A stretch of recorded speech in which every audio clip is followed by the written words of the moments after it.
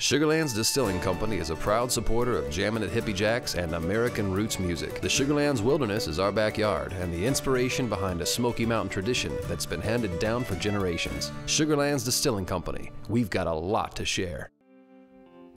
This is called Colfax.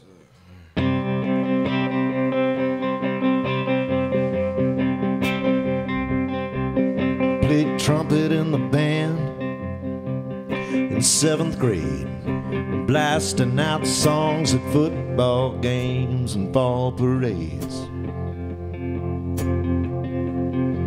We'd ride the bus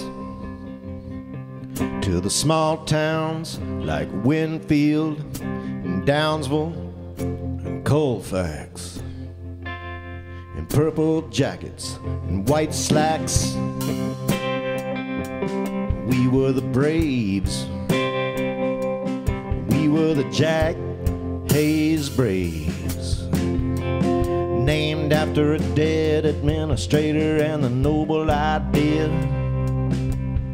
of the young Native American male. School ambassadors, a popular song and goodwill.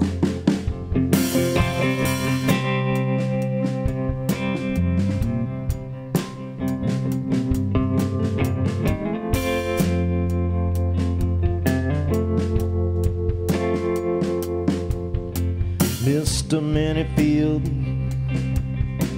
was our director, skin the color of a brown paper sack. He was black, trying to teach us white kids to play, but confronted every baton breaking day by juvenile delinquents like Danny Amos, who locked himself into Minifield's office with my Ted Nugent double album, playing Wang Dang, Sweet Poontang, full blast over the band room speakers.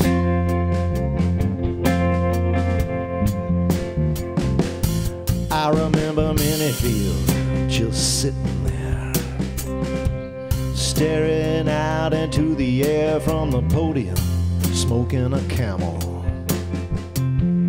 looking straight ahead, imagining himself somewhere else, I'd guess, where he'd be getting paid awful less. Yes, tomorrow morning we'd be marching through between what's ahead, what's behind, just another step in time.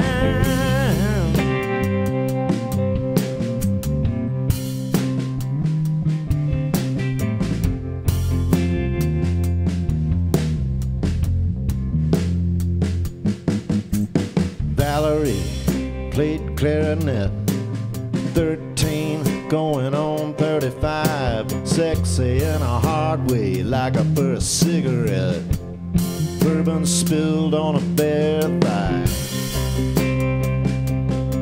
Yeah, you could say she was ahead of the game. She barely speak to me, so that 2-hour ride felt like an all-day tense erotic dream.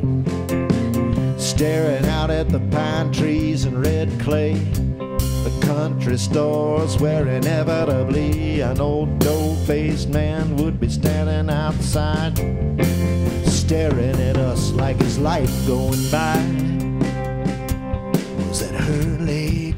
Was that her leg just brushing against mine? Riding on the bus, sitting next to Valerie Thrash, between what's ahead, what's behind, just another step in time.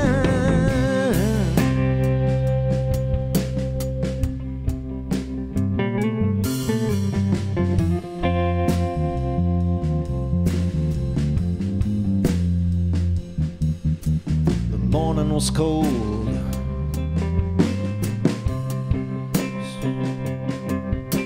the morning was cold,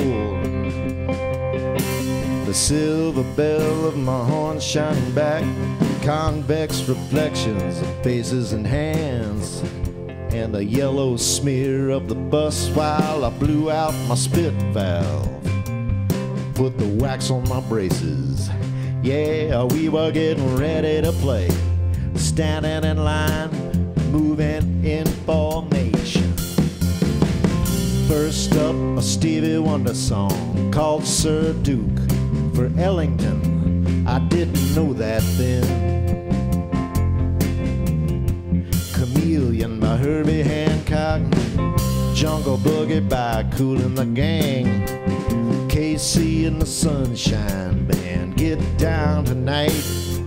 That's when I saw him at the end of the block. Imperial Knights of the Ku Klux Klan. And their white dunce caps and robes with red crosses embroidered on like gilded leaves on an automatic rifle, or an image of the suffering Christ airbrushed on the side of a missile in broad daylight. Donald Lovelady said he thought they only came out at night. Like an apparition, blood real in the silver sun. Between what's saying, what's behind, just another step in time.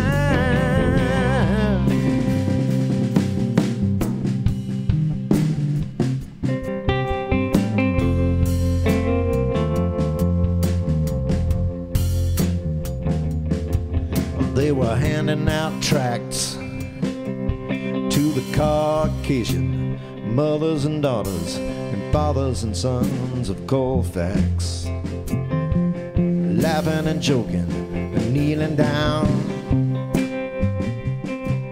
placing a gentle hand on a child's blonde head like Santa Claus or the Pope, like this was normal, like this was okay. Another doo-dot day down in Dixieland.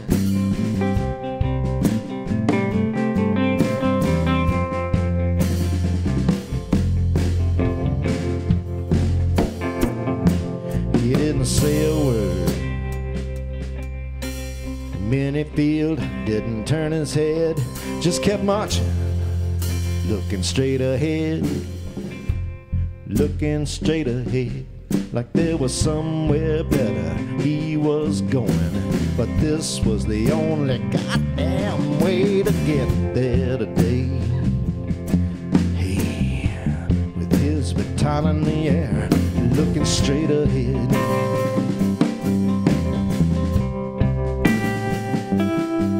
Straight on.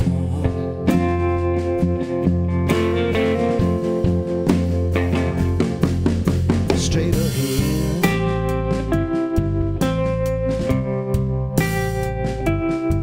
Kept on marching.